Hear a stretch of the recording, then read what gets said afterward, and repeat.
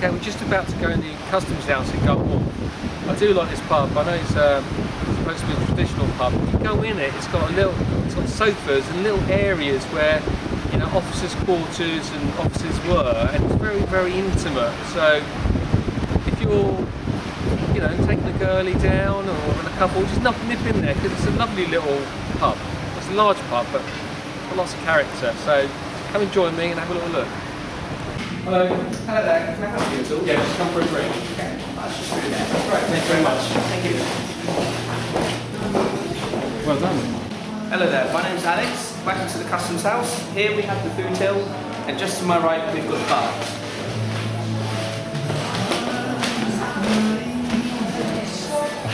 Here we've got Chrissy and Mark working the bar. A selection of real ales.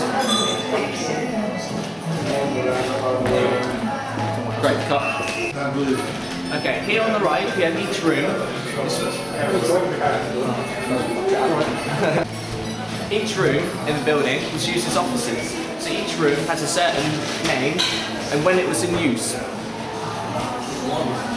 building's 200 years old. It's thought to be one of the first in the Navy to be specially designed as an office building, instead of using the old Navy ships as offices and barracks.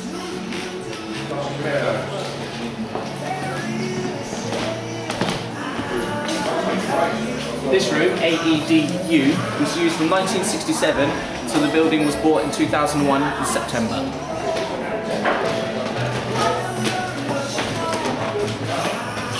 As you can see, each room has a different theme. This room is more for relaxation, designed to be more cosy for the customer, with fireplaces and sofas.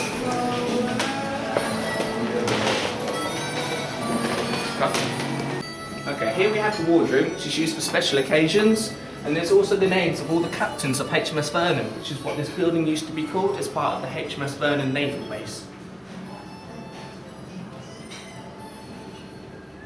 Upstairs in the restaurant, in each of the little rooms, we do table service with waitress service that offer you food and drink on the table, so you don't have to get up out of the seat. Thank you.